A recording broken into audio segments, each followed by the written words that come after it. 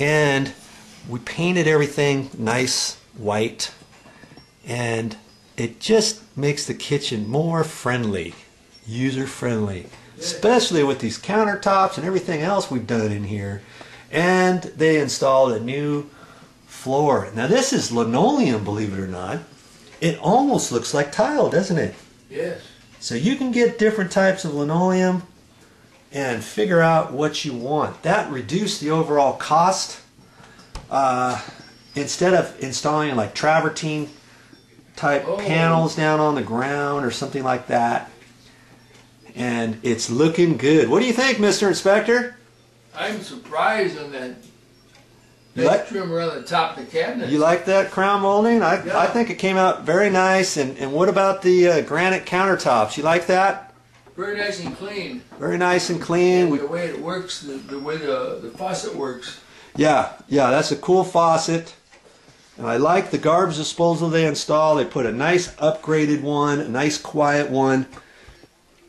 And they even got the soap dispenser back in there, and I really like that button for the garbage disposal right here. That's pretty good. You know, I like that.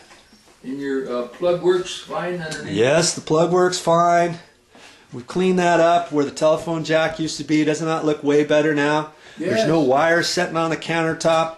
There's no wires coming down, plugging into the wall over there for the telephone, or the little box that plugged in for the alarm system there. We got all that stuff underneath this cabinet, counter, desk unit right here. And we did that even after the painter came and he did all the spray texturing and all that. It's a good thing we figured out how to get those wires down there, huh?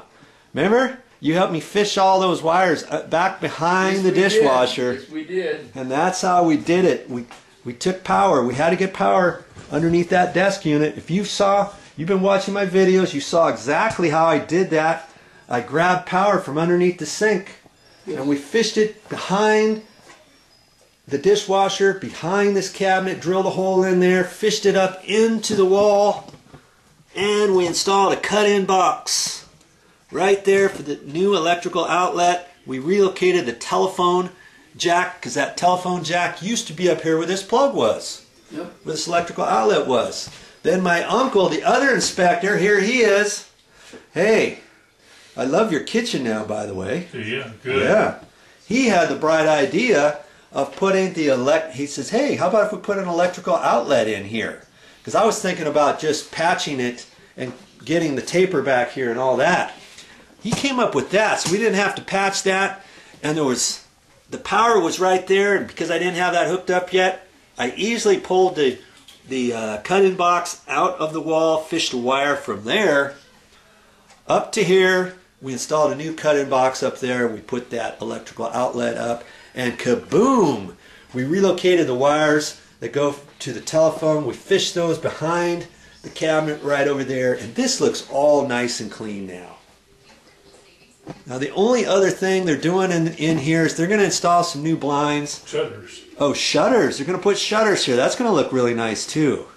Okay, so for the time being, they just got this up here for at night. They can just kind of close those. Shutters, that'll look nice too. And I really, again, I love that picture there that you guys picked out. Good. That's very good. Okay. Well, is there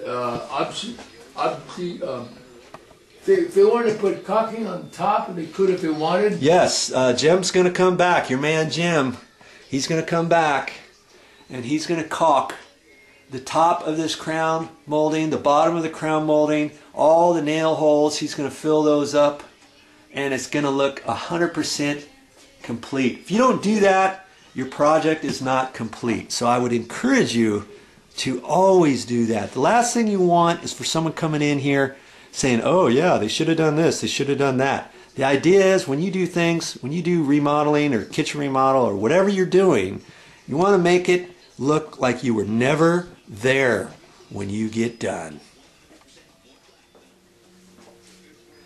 Well, that's all I got for today, but I'll be back with more videos.